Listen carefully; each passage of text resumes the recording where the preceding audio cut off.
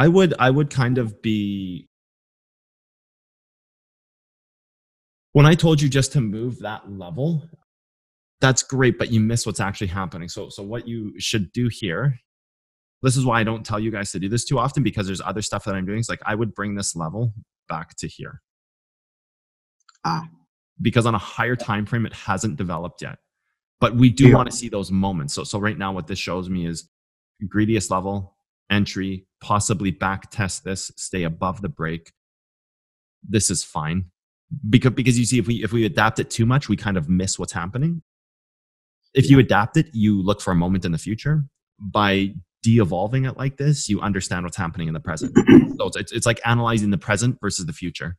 But so by having that trend here, we can see what will happen in the future. Like how I move through those trends. Like what I don't tell people is I'm moving them back and forth a lot. So that's not something I've ever gotten into with anybody. But it's analyzing what can happen in the future versus what's happening in the present, because you'll miss like you could actually. Then would it be more helpful to draw the two of them? Past and present, past and future. It can be. You can do it like that for sure. Because really, right now, what are we? We're seeing this whole level being hit. It hasn't back tested this trend yet. I don't know if it needs to. I suppose that would be the moment where it's like, okay, if we distribute and break this trend, we pull back to even possibly here. No. Further back. No, I'm just looking right here. You could pull back to this moment right here. Oh, sorry. Don't move your chart. No, just leave it alone. You could pull back to this moment here if you lose that trend and still be moving up. And still be okay. Yeah, there's a lot of things we're analyzing on these on these charts that where could the latter point be? Because, even here, you do have this. So technically, as long as you stay above this one, you're still laddering. So then you look for the level that's staying above that, right? So then you would say like, okay, well, this level right here is technically above that. So you could technically still be laddering if you lose the current trend. You see what I mean? So people would be shorting into this, and then they might get liquidated on the long before the short. Yeah.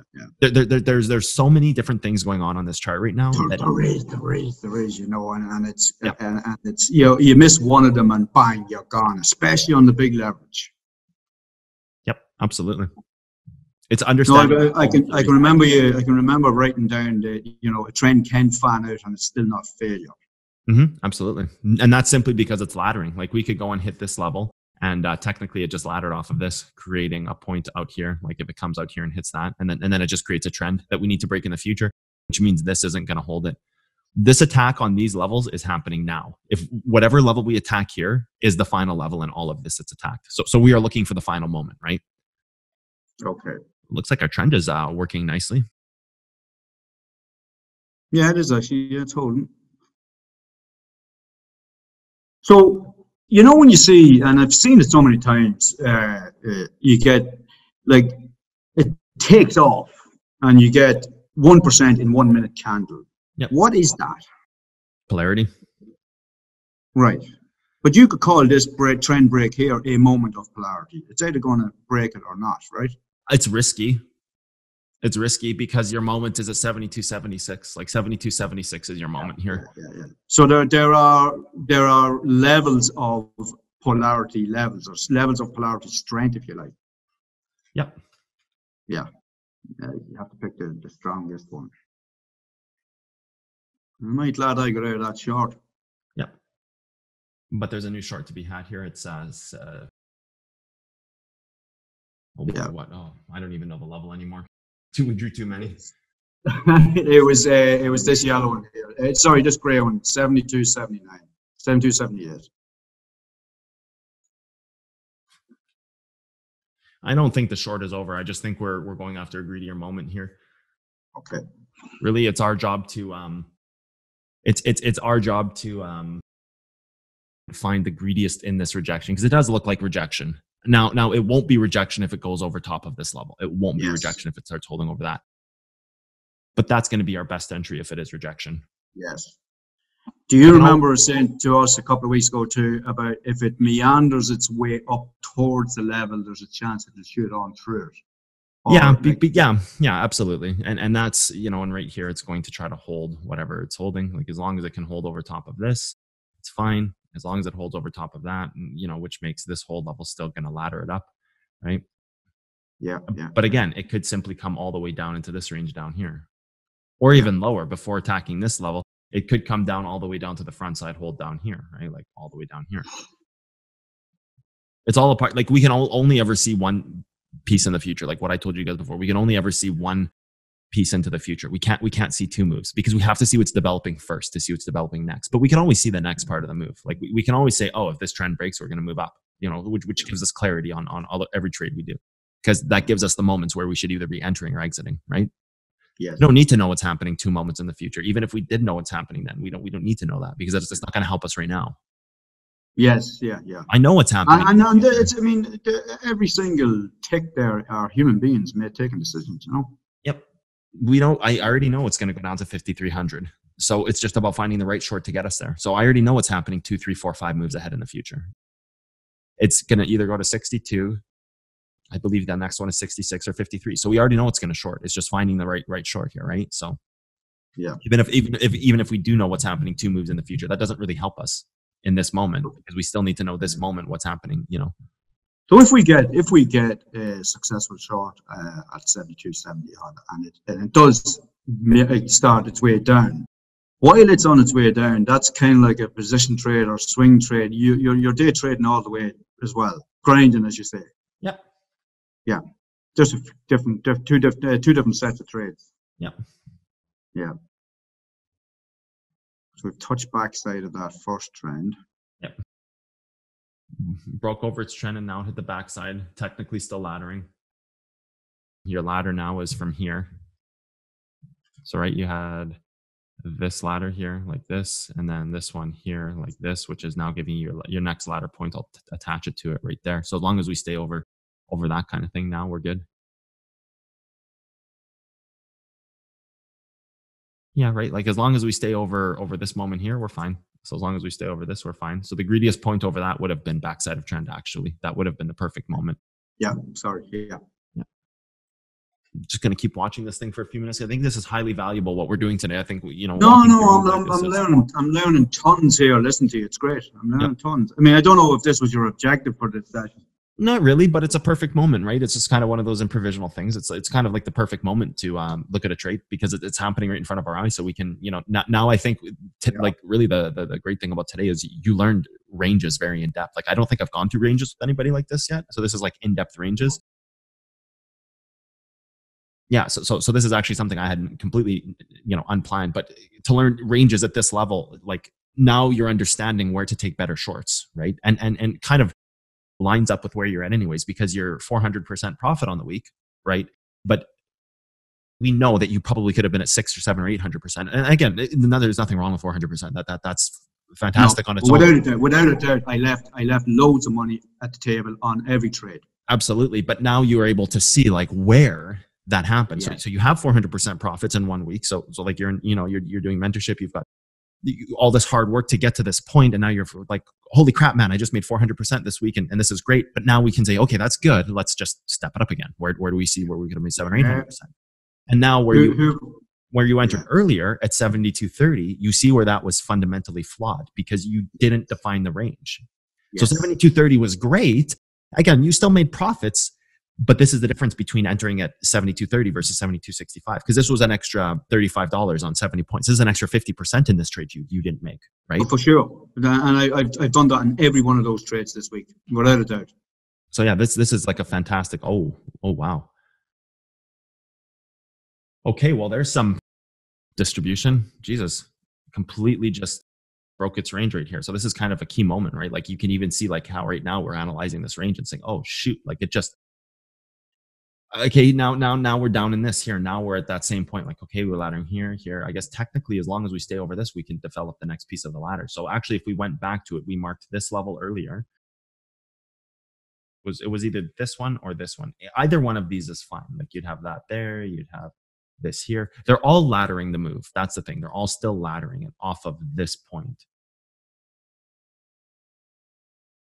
So as long as you stay over this, so find the levels over top of this, and technically you're still laddering. So we're still okay. We haven't taken any second or third trades yet because really we're looking for that moment up here.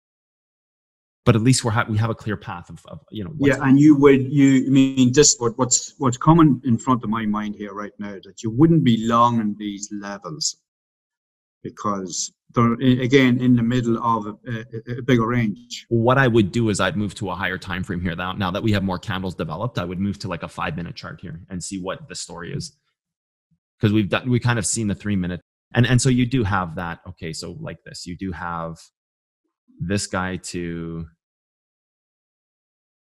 this guy here, which is actually your first swing high to here. So you have your first kind of defined 5-minute candle.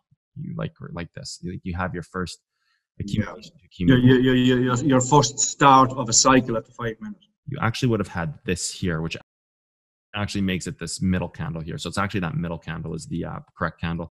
So I would mark that trend. And what I would do here is I would go to a 15-minute to make sure that that highest candle isn't where we should actually. Well, okay, I would mark that one too. Yeah, you mark this portion, then we'll see. And then when I go to 15 minutes. Yeah. Oh no, sorry. Go ahead and mark that. See, we did miss something here. Look right here. See, just not going through the time frame. We just didn't do the work. But this is clearly the greediest ladder point. We actually did miss this. This is where it was supposed to go. But again, we didn't catch that because we were in the different time frames. You see how you do have to go through time frames as this evolves. It's just something we didn't do for whatever reason. So now I would go to the 15-minute and see, do we have any 2 accumulation counts? We do. So I would mark those as well. It's probably the same. It's probably the exact same. I bet it's the same trend. Yeah, it's probably the same thing. And then I would go back to like the 5-minute or the 3-minute or the 1. Yeah, it's literally the same thing. So I would just leave it on the 5-minute here. That's not what I want to do. The 15-minute is happening first, though. Maybe I would leave the 15-minute first because that's happening first in time. So I want to see the earlier signs. Yeah. And then go to like your 1-minute candles here now. So we actually did have the right level marked. We just didn't go and do the work to find it. So you see what I mean? Like there's always a reason.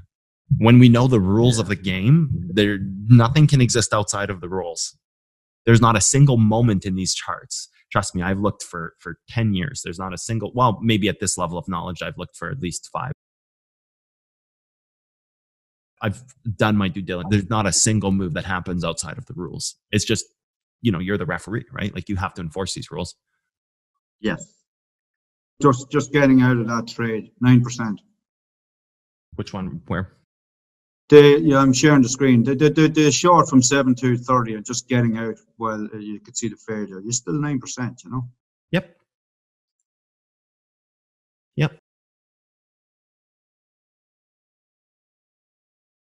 It's such an important part of what we do is getting best entry, because if you have best entry on it, like this is such a beautiful thing in trading. The most beautiful moment happens is when you have best entry on your trade, right? You have any one trade that you have best entry on. You literally can't lose money on any trade if you know what's happening. It doesn't mean you make money. It just means you lose time. So this is something I talk about when I develop AIX at the highest level. Like what's the worst case scenario is that we lose time, because time becomes our value here, because we can enter these propositions all day long where we have the risk is 0. The risk is our time. And if we're constantly wrong, we're not making money. So that's kind of like the striving point to get towards, is where you constantly have 0 risk trading. The worst case scenario becomes, oh man, I just lost the day and I didn't make any money. But I think there comes a point where gone are the days of, oh, I had a losing day. Unless you really make some silly mistakes. Like you can still have losses because the level gets blown right through and you didn't do your job properly. But really, if you always do your job properly, there is no, hey, I lost money this day, I made money that day. It should just be I lost time. Yeah. Each day should be a good day. Yeah.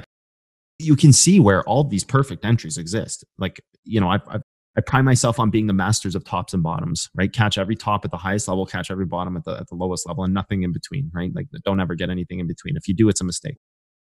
So if you can do that, like you guys see me do it all the time down to the $1, $2, but that's my whole thing is like, if I can master the tops and bottoms, I'll never lose money. I'll just lose time. But again, I think that's the highest form of trading. I don't think there's a higher form of trading, not that I've seen.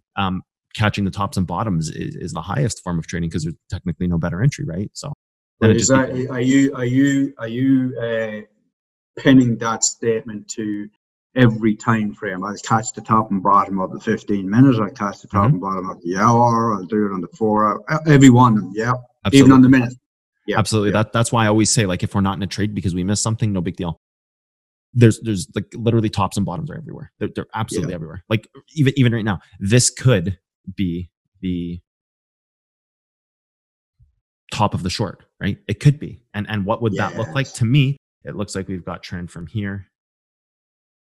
I would think that this is the trend that's holding right now. Maybe quickly go and check that, delete some of these other trends here. And let's just even simply, because what it looks like to me is this to this is rejecting. Right. So maybe delete your other trends and we'll just use one trend here. Delete that one, delete this blue one. That's fine. You can put them back after and just pin this one to the top of this candle. Top of which candle? This one right here. Why? That one right there. Yeah. So as suspected, that's what's happening. It's trying to break this trend. On a different time frame that we can't see, this is going to be the ladder point, right? Ladder point to ladder point prior to this being hit. So this would have created the ladder from here to here, which encompasses this piece of the move here. So this is like the first one would have been here, but I can see that one is already broken. You can see that was broken there. Yes, and then it created this. and then when this was trying to break, this wasn't the creation of the ladder point. This is the ladder point to here is to here, but this was created off of this. So that's the trend that it failed to break to create its move up. So I would see this to this as what's holding the move down. And actually that is what it is. It's holding the move down right there, even locally in the moment. That's more advanced laddering stuff. We haven't gone over that yet, but we will soon. So there's no worry on that. So technically, this could have been best entry because it could have just been trend, right? Yeah. Sorry, I keep messing with this, putting it into there. No worries. We're still laddering, right? We're still in that moment where it's like ladder to ladder to ladder, right? We're still at that moment right now. We talked about this. Like most of the traders here don't really know that they're creating a ladder. No. See, that's what I was talking about. Like this could still technically hold the move right here. Remember when I said as long as there's going to be a level there that could technically hold it? That's what you're seeing right now. So we talked about this level. Technically, we can still hold it because it's still creating a ladder from here, right? And that's what so that's what you're seeing right now. Like I said, you can always explain it. It is just that how good are your rules? Because this is the moment we looked for earlier, where we said, okay, technically these people who are trading here don't know that they're creating this. No, they don't. They don't know what is happening. Is that biggest and best traders in the world are looking at all these pieces and saying, this is where we short, this is where we long. X's and O's, right? And they let everybody else create the moments between. Whatever happens here between, you're going to have some traders who see like, okay, for example, this level being hit here will represent the bottom of some kind of MA being bought, for example. So maybe like an MA 25 on the 15 minute. This level is going to represent that because all those data point averagings that people are using are just creating these in between moments, right? So all these weird indicators, the MACD, the this, the that, on some time frame, they're creating. So people are buying that, and then the real traders are analyzing the science at this level, right? Like the couple of us that are in the world are doing it this way. And then we're saying, okay, you guys created this for us. Now the big money, because this is all little money. Like if big money came into this thing. So the active positions, like you spoke about, are sitting watching all of these, what you might call bad trades, creating the entry points, but they are good trades. Yep, creating the science. Eventually, if you keep mucking around out here, you're going to have some big 4 hour trend out here, or maybe some daily trend out here. And that's when you see trend breaks and it's like, burn. It's done, because that's where the longs are exiting. They're either exiting there on that circle or they're exiting here on this X, and really nothing in between. So 99% of the market is bringing us to our science points, and then the 1% is deciding what happens. But therefore leading to your 1% of the market of the money controlling 99% of the market, because that 1% represents 99% of the money in the market, right? Look at that. Yeah. I know what you Yeah, mean. it's really interesting from Isn't it? a theoretical standpoint. When you just talk about the theory of it, it's very interesting. It's almost like a book. Like you can. I guess I'm a little weird like that, but it's almost like you're watching a story being told, right? Like it's almost like Yeah. make up Yeah. your own story in this. Like that's kind of the beauty of this all is like it has this story. Would there be a couple of big traders there, and just crossed my mind a few times. There's, let's say, the guy with the biggest short that's sitting up there at 72, 70 yard, and he's waiting, and would he put a sizable long on to get a crowd chasing it, to bring it up, and then really, put 10 Oh yeah, times that on short? oh yeah, that happens all Yeah. the time. You see big. I've seen them as big as 2,000 Bitcoin in the book, just at a weird arbitrary level. Like all of a sudden, Just to shove the crowd into their big direction. You'll just see somebody pop 800 Bitcoin on the books right there, and then another one behind it for another 1,200, right? So yeah, because when you have that kind of money, you have the power to get it to those levels. But that doesn't mean you can manipulate the market. It just means you're just speeding up what's already going to happen anyways, right? Yes, but that was, I wondered where there are people out there with that capability that they could push it on to where they really wanted to go. Yeah, absolutely. Yeah. Only to a certain point though, because then the real traders, like if one guy's pushing it up here and the other guy says, I'm going to short this. If you want to long it, you can take your chances and I'll take all your money. Like he's not going to do that. He got to 5,000 Bitcoin or whatever is in his account for a reason. And he's not going to squander for his ego, right? Because there becomes a point where we just don't care, because the money we make, there is no ego. It's like, well, for Christ's sakes, I make X amount of figures per month. I don't need, How much do I want? I make as much as I want. I don't need to egotistically be right? Like, you know what I mean? There's no ego when you're talking about that kind of money. It's just you either have it or you don't. Yeah. There's no ego. There's no bragging rights. It's just, hey, I've got it. I don't care. Nobody's opinion matters to me. The really good ones that don't even let people know that they're the good ones. Exactly. And the only reason I found this hold level is because I realized it was the level over top of the ladder point. Right? So it's kind of like a hidden level. It's the level over top of a ladder point. So as long as this can continue to hold, technically it's still laddering. It's when this starts to break is when you'll see a lower range attack. And I would almost say like maybe you could even go here. Yeah, I guess you could. Because then that's just going to hold the level through the trend. You could go there. Any lower than that, and you're kind of back down in a smaller range. Like any moment under this, you're down in here, backside here, maybe. Like you're somewhere in a different range at that point. You're in a different piece of the move at that point. You know what I mean? Like so you reset your brain on what your intentions are. Exactly. You're no longer pushing a range to have a move up, right? You're kind of holding a move to set up something longer. So it kind of shifts the correlation of what's to happen in the future. Right now, you're just simply developing a range up top. Like you're just holding a high range. Like that, I always say those words. Like we're just holding a high range, right? Like that's all. As long as you continue to hold this, eventually you'll just break these trends that are created. You just have to continue to hold this. It could take all day. We could just sit here and hold all day, but eventually it'll create another little trend here and another little trend here and here. And so then you got to break this one, and then you got to break this one, and then you got to break this one. But if it just continues to perpetually hold this, this level here, it's just going to hold right through every single trend it could ever possibly make, and then it just moves up until it gets there. And now, in terms of fragility, are we in a fragile area here? Because so I would shift that term fragile to polarized. So I give that term fragile. The move is fragile. That's a good way for people to at first understand that a move can have it's like understanding polarity before you understand it, because fragile means it's like glass, it could shatter any second, but that's polarity. So fragile would be like, this is fragile, defining a large grouping of understanding. So you're allowing people to understand that these moves, they can shatter like glass, and all of a sudden it can just be gone. If you were to refine fragility, it would be polarization. It would be here and here. So it's very acute moments. So fragile is this and this. Those are fragile moments. Fragile is kind of, yes. It's going one way or the other. Yeah, fragile is like a blanket term. And in order to understand polarity, your months of mentorship after fragility, because something that's fragile, you use that terminology, fragile. This makes sense to let people know that, hey, there's certain times where something can just break. So be careful. It's like a caution sign.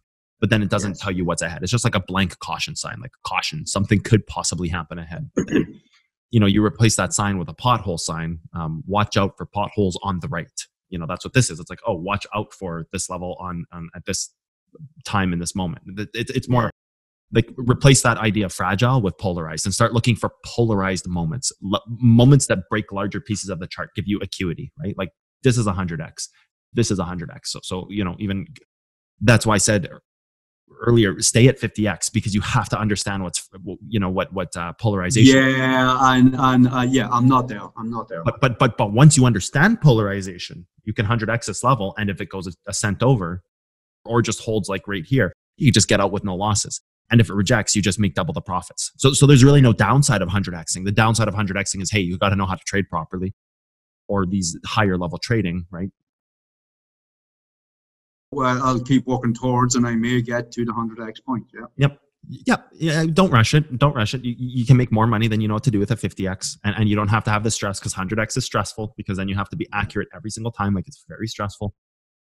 But it literally doubles your income, right? Like literally doubles your income. If you make 100,000 all of a sudden. My philosophy on this is, I'll take this to where I'm as good as I can be, and if it's making me money then at a particular level, then so be it.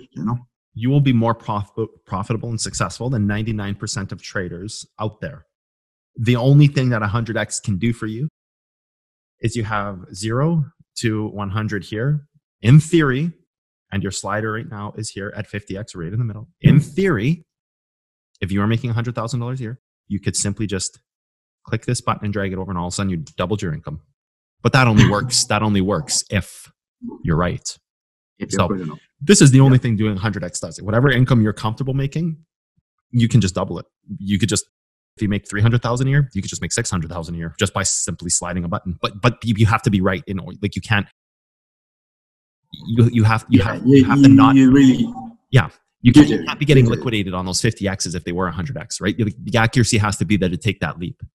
But when it's there, if it ever gets there, when it does, if it does, hey, you can still make 300K a year, or even 500K a year, or even $1 million a year at 50x. It's possible. It's absolutely possible. You could actually probably make $5 million a year at 50x. If you notice the accuracy is there, hey, you can try it, right? Like, so don't make it more than what it needs to be. 50x is perfect. Exactly. Yeah. And that was a very good, useful tip you gave me at the top of the call, because every trade now, I will go and examine and say, well, if I'd have gone 100x, what would have happened here? Yep, absolutely. It's just a good way to look at it. Just start analyzing every trade, and because it's not the fact that you're working towards 100x. What that does, like we said, it allows you to see where you were wrong, and not you can still make money and be wrong. You were wrong at 72.30. It's refining your educational prowess, if you like, but you were wrong at 72.30, but you still made money on it. You were only wrong in the sense that you could have gotten higher. Yeah. So in a technical sense, you were wrong and you still made money. That's a great feeling. It's not bad, is it? It's not to know you're not doing the right thing and you're still making money. Imagine what you can do when you are right. Trader on, I'm a millionaire.